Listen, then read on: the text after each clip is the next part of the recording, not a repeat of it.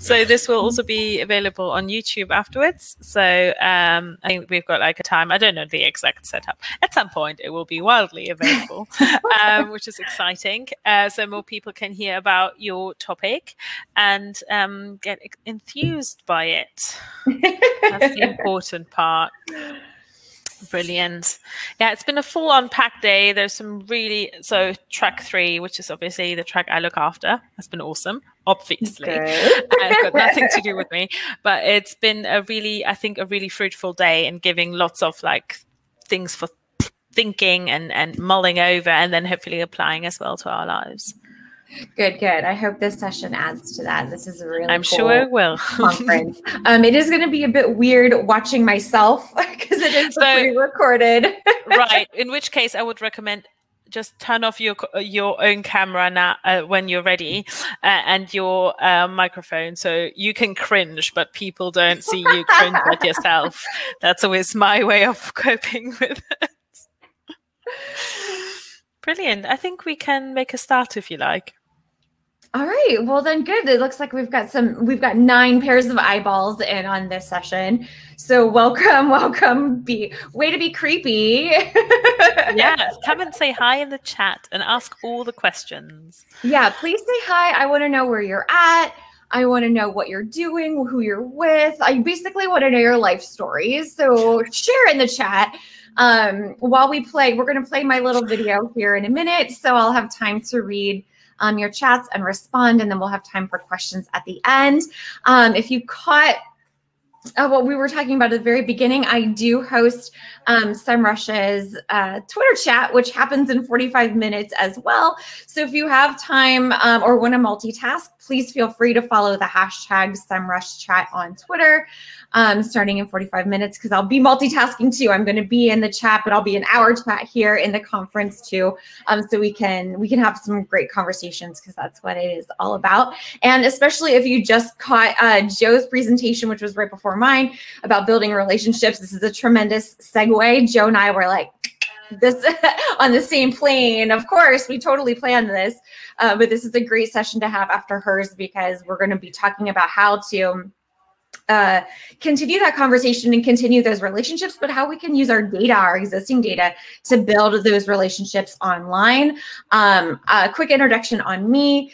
You'll see, you know what, I shouldn't even, because it's in my little video, and you guys aren't here to learn about me. You guys are here to learn stuff. So I'm going to go ahead and share the video. We can chat in the chat for as long as you want, and I'll see you on the other side. So let me get this video up and running. Brilliant. Thank you so much, Diana. Okay, how do we get the here? Let me get the YouTube thing. Yeah, that's it. Well done. I can click things. Yeah, of course. And figure it out. You're a capable, independent woman. You can click things. So that was odd, watching myself present to you guys. Really good hair, though. Love it. That was really fun, though. So you could tell I'm a pretty animated person. What I really enjoyed is how I assume you recorded this with Loom, so you kept on moving your bubble. I was like, yes. Yeah, I was like, oh, SEMrush is covered up. Oh, our hashtag's covered up. Oh, this, yeah. So I was trying to pay attention to my face. But I love Loom. It's a great screen recording software. So lots of really cool tidbits, I think, going back to that presentation. Lots of really great questions coming up in the chat too, so we can come back and revisit. Joe asked a really good question around if I had used these strategies myself and like what kind of results I had seen. And yeah, I've absolutely used this myself on a variety of different businesses, not just SEMrush. The job I had before I worked at SEMrush, I worked for an agency, a marketing agency, and I worked with a variety of different clients, including like a sunflower maze, and a dentist, and a startup, a custom clothing business. And so it was really fun. And I used the audience data for a lot of my strategic planning. So in coming up with like what kind of visuals, what kind of key visuals I wanted to include in my social content, the initial plan. You know, when you're just starting out with like social content from a fresh start, you haven't had any experience to test things yet. And that's one thing we didn't talk about in the presentation was testing. And we can talk about that here if we want. But if you're just starting from scratch, then this audience data is a really great place to start your planning process. So that's what I would do. So I would go in and then I would find out this information about the people visiting their websites or people already interacting with them on Facebook and bring that to my designers. And we would come up with some key visuals to plan our content around.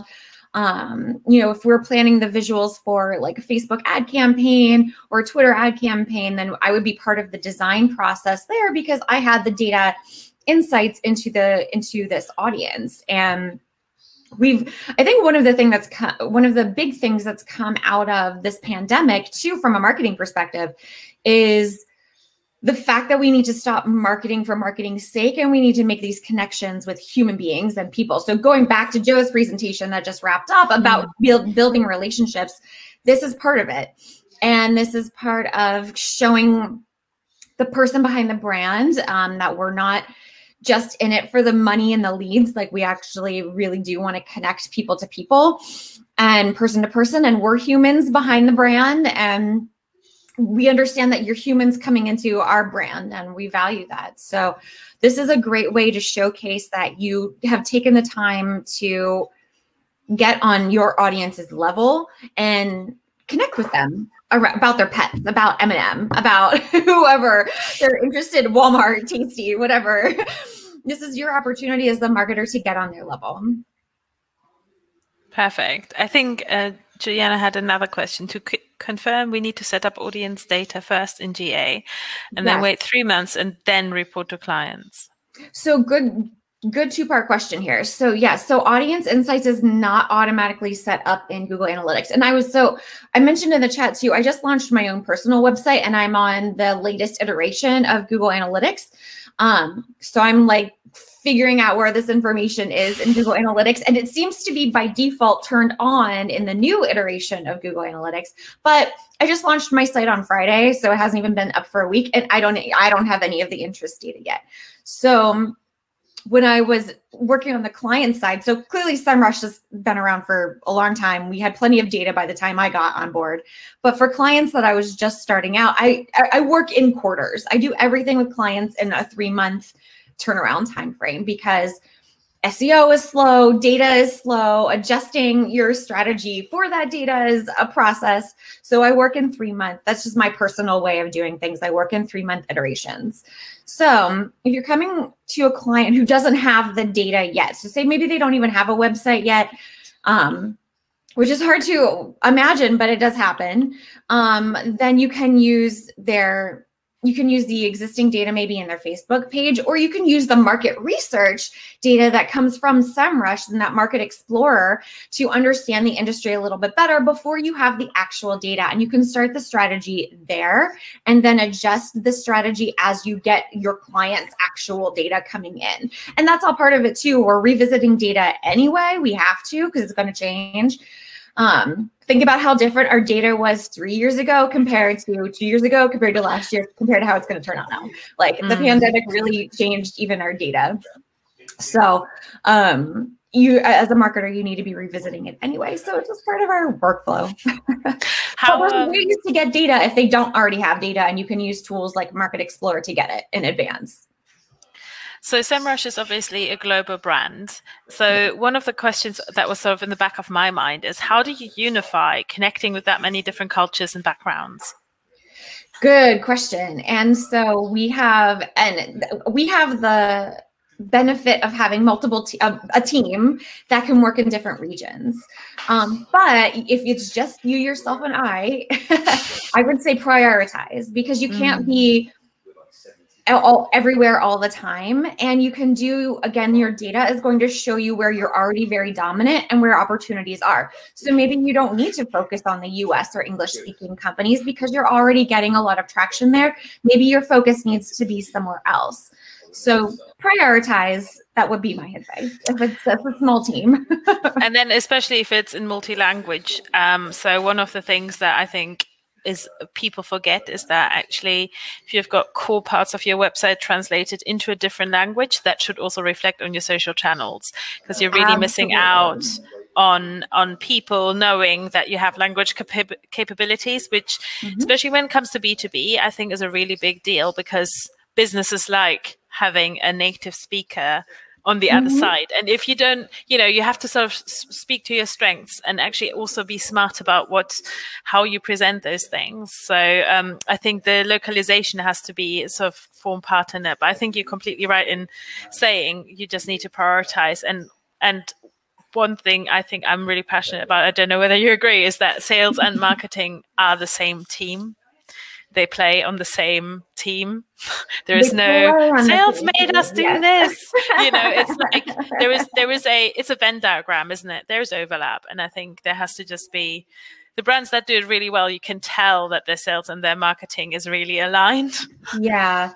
And there's a feedback loop, right? Because both, and especially I think social media teams too, because we are also on the front lines interacting with our audience, just like the sales team are. So there's a really strong feedback loop that can happen between the two teams to make both stronger.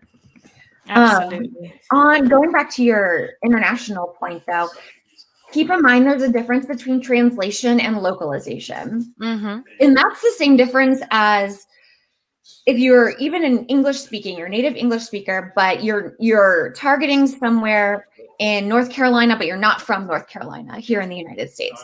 There's a difference between speaking at North Carolinians and speaking as a North Carolinian. There's those colloquial terms, there's the regional terms, there's slang and things like that. And translation and localization for international is the same thing. You could, yes, you can use Google Translate and get the book version of your tweet, or you can go a step above and get a native speaker and get them to actually localize it.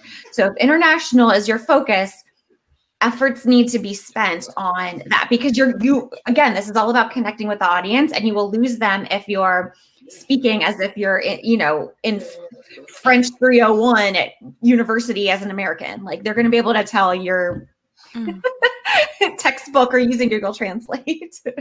So a lot can be lost in translation, and that's why you should localize.